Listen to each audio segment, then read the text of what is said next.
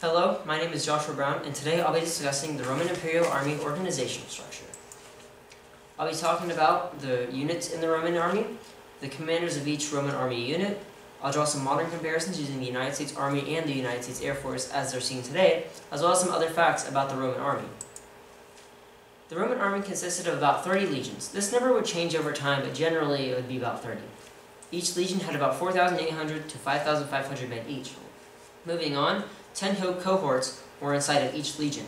These had about 480 to 500 men each.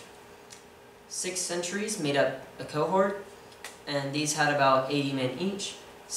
Cohorts actually would have their own specific tasks, such as the first cohort consisting of elite soldiers, and other cohorts having trainees and other lower-ranking military members. As I stated before, 6 centuries made up a cohort, with each century having 10 tents each, which each tent had 8 men inside of it. The legatus legionis was the commander of the Roman legion. This was a position that was appointed by the emperor, had to be a former tribune, and served for about 3 to 4 years in this position. His staff consisted of the tribunus Ladiclavius, who was second in command, as well as the praefectus castrorum and 6 military tribunes. Centurions commanded both cohorts and centuries. The primus pilus was the first cohort commander. This was the group that had the elite soldiers, and as a result, the primus pilus was the highest-ranking centurion in the entire legion.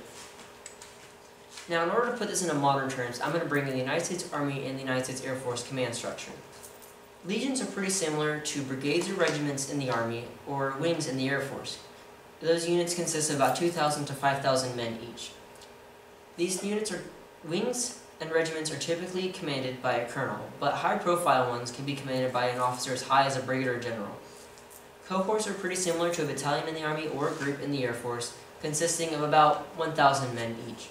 These are typically commanded by a colonel or a lieutenant colonel. Centuries are pretty similar to a company or a squadron. Squadrons are in the Air Force, companies are in the Army. These typically will consist of about 150 to 200 men each. Normally they're commanded by a captain or a major, but sometimes they can be commanded by an officer as low as a first lieutenant. Some other facts are that legions were numbered, but sometimes their numbers would repeat. For example, at one point there were 5 legions numbered 3.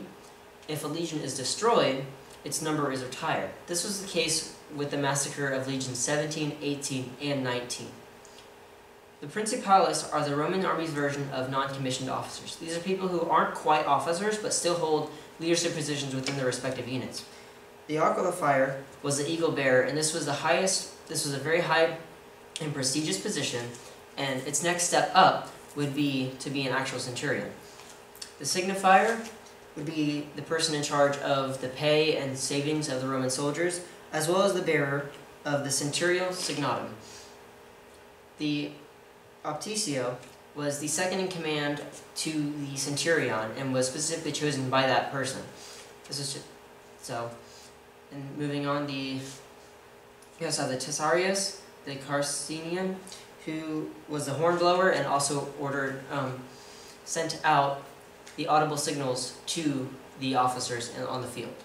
You also have the magnifier, who carried around the image of the emperor in order to remind the soldiers who their loyalty actually lied to. Basic new recruits were also called tyrannus. So in conclusion, I discussed the units in the Roman Army, the commanders of Roman Army units. I drew modern comparisons using the state of the United States Air Force and the United States Army as they're seen today, as well as other facts about the Roman Army. This concludes my presentation.